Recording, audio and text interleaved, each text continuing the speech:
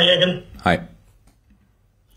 Given the recent run of results at home, obviously losing the record and Brighton and Man City, Everton obviously come to Anfield, having not won since September 1999. Do you view this as a massive opportunity, or would you rather not be playing the local rivals so soon? So soon? No. After losing 3 in a row. No, I never thought about these kind of things. So no, it's the right moment. It's the right moment to play Everton. That's how it is. We will be ready. There we go. Okay, Dom King. And then we go to Chris Baskin. Yeah, one of the key strengths of your team has been its discipline, staying focused. Tomorrow's got the potential to be quite an emotional game. So how do the players keep that in these circumstances? We play the way we play. It's very emotional, but we always are emotional, to be honest. That's our way to play. What the other team is doing, I don't know. I have no influence on that, so nothing to say about that. So I can imagine that after the first game that you try to create some stories about that, but around that. But I will not be in that. Be prepared for a football game, for a derby, like we always did.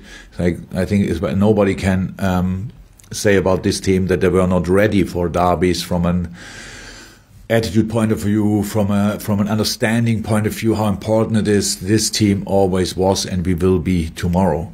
But this, how I said, the stories around and all these kind of things, I have nothing to say.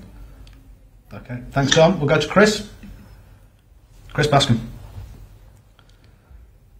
And just slightly different topic, actually. Just the international break coming up could be a bit of an issue with the 10-day quarantine. I just wondered if you had any more details about it. Do you have any concerns about the logistics of that? Because it just seems a bit crazy.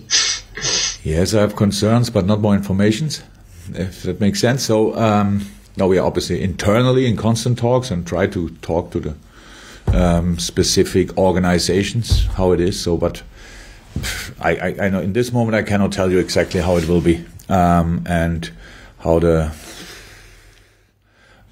we will sort that, because it's clear that if a player goes away and has to come back and has to get quarantined for 10 days, that's obviously difficult to accept. That's why but in this moment I probably don't know more than you. Kevin from the iPaper now, and then Dave to finish with. Kevin. Jurgen, it was one of the great achievements, I think, in recent times, to not only to win the title for the first time in 30 years, but to eclipse arguably the finest team that English football has seen. Now we see City galloping on again, I think 16 points clear of Liverpool. What do Liverpool have to do to challenge them again? Oh, we don't have to think about that now. We don't play them this year anymore, and maybe probably not. Maybe in the Champions League, and yeah, for next year we have a little bit of time. But actually, it was never the case that we thought, how can we? What is the right saying? How can we overtake or whatever City, whatever, however we would say that? How can we become the finest team again in English football, whatever that means? We never saw it like this. We wanted the best version of ourselves, and we have that chance again. And if that's then good enough, then it's good enough. And if not, if another team is better, then they are better. That's how sports works. You cannot do more than being the best version of yourself. And that's what we really will try again, as a team especially. And for that we need just a little bit more luck, and then of course a few other things as well. But in the beginning it would start with slightly more luck with injuries. That would help already. And then we can become closer to that. I think we all agree. Even I would say that, probably even Pep would say that, in a normal season for both teams we would not be 16 points away, but we are. In fact, that's how it is, and we accept that. But this season is not our concern. How close can we come to City? Our concern is how far can we go in the table, and that's enough work to do. Fantastic. Final question, Dave Maddock from the Mirror. Jurgen, when you ran on the pitch in the derby, when you scored at the end, that's kind of one of the iconic moments for Liverpool and for you.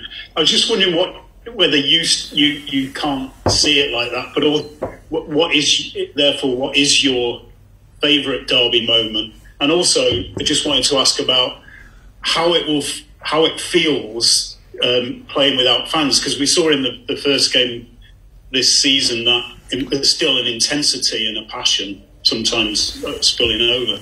So I just wondered, around that, your favourite moments in the derby.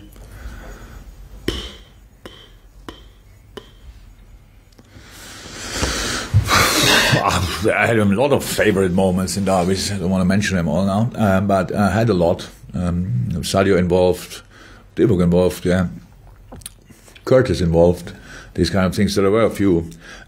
Yes, and of course the derby is the derby with or without supporters, but with supporters it's just much more enjoyable for us as well. So we all love when football becomes the most important thing for a few moments, and in derbies that's always the case. So this intensity I really like, and that the game is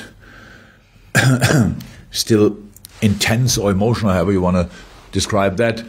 Yeah, that's normal. It's football. Other games were very emotional and intense as well, and why should Liverpool versus Everton be different? So, no, with supporters, everything is better. Absolutely everything is better with supporters.